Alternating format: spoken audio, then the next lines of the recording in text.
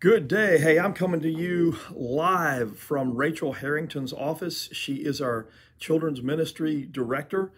This is about the fifth time I've tried to record this morning, so I keep learning some stuff. But anyhow, I want to thank you all for helping us last week with our Eagle Scout fundraiser. The cookout went great. He made a lot of money. We're going to have this children's book library for people to take books from soon down by the preschool area. That's going to be great. Want to bring you up to date on a couple of things. One, we need candy for our Easter egg hunt, which will happen on Easter morning.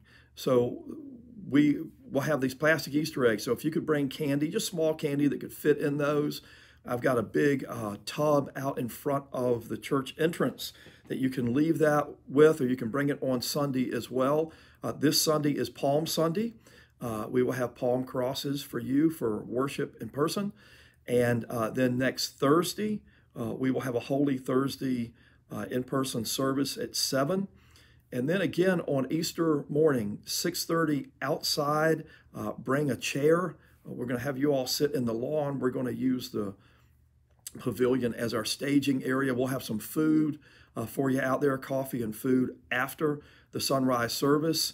Then we will have an 8:30 service, traditional indoors, followed by the Easter egg hunt, followed by an 11 o'clock contemporary service on Easter morning as well. We'll continue to do live streaming and our pre-recorded other contemporary service as well. So you have lots of choices for Easter morning. So no excuse not to be here or to tune in and let somebody else know about it. So thank you for joining me. I will see you this Sunday, I hope, either in person, live streaming, or online. God bless you. Thanks.